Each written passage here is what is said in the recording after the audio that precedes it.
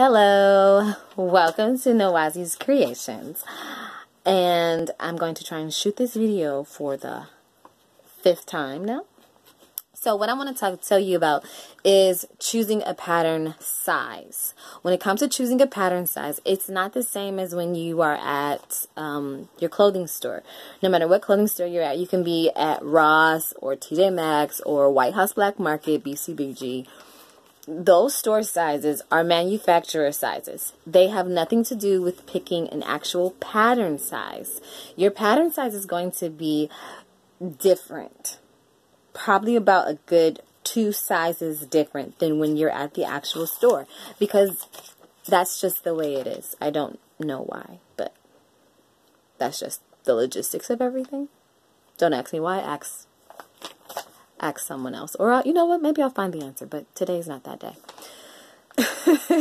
So, when it comes to picking out a pattern, the size that you're going to need, you're going to take the time to measure yourself or ask someone measure yourself. You're going to need to measure, for the ladies, you need to measure your bust, your waist, and your hips, for sure. Gentlemen, you're still going to need to measure your bust, which is your pec area, also your waist area, and you will want to measure your biceps if you're trying to make sleeves for a suit, coat, or jacket or whatever, and length for those things. It just depends on what it is you're making, you know, all those. But the main thing that you're going to generally need is to do your bust, waist, and hips. So with that being said, taking a look at this pattern here, if you notice, it says under body measurements here. Yeah, body measurements, your size, your bust, waist, and hips. Based on your bust, waist, and hips, we'll use mine. At the store, I would pick up anywhere between an 8 to a 12, depending on the cut. At the store, that's what I would do. But when it comes to making an actual pattern, based on this pattern, because every pattern will be a little bit different. Every pattern is not created equal.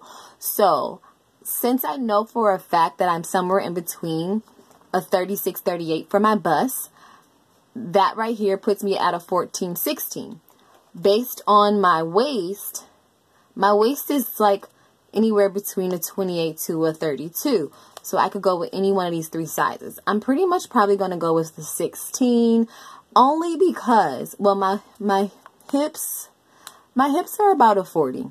So going with the 16 is actually going to be good, because if I go exactly where I should go in here somewhere, once you cut fabric, there is no more going back and making it larger. Once you cut fabric, that is it. So it's better to go up 1 size in patterns, just so that you have room for adjustments and making something smaller. It's easier to take something in than it is to take something out, because sometimes you'll have to pretty much add a whole entire gusset for it to work for you. So it's better, go a little bit bigger, go 1 size up. Once you look at something and you see that your bust, your waist, and your hips are a certain thing, and that bottom one is for length, but we're not focusing on that right now. Just go up a size. It's better to go up a size. You won't have to worry about all those adjustments needed for later, adding gussets and things. You don't want to do that. Especially if you're starting out for a beginner, you want to make it easy as possible for yourself. So make sure you just cut that 1 size larger up, cut it out, and then you can go back and make your changes as needed and necessary for yourself. I'm getting ready to make a pattern for a friend of mine, and she's like, make it in a size 12. And I'm like, based on your measurements, I can't do that. I need to go up 2 sizes, because at the store, she wears a 12. But in pattern sizes, you're not a 12. And she doesn't understand that. And that's why she asked me to come make this pattern for her, because she really liked the pattern. So I'm going to make it for her. Of course, I'm going to charge her as well. But that's just something for you guys to know, that as you are making clothing, just remember that I need to make sure that I'm not basing the size that I cut out for a pattern based on the size that I wear at the store.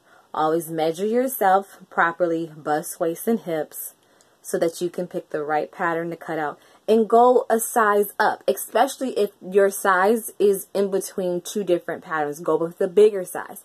Say maybe if you got a lot of junk in the trunk, you know, you got a lot of little going on back there, you know, Lord has blessed you tremendously.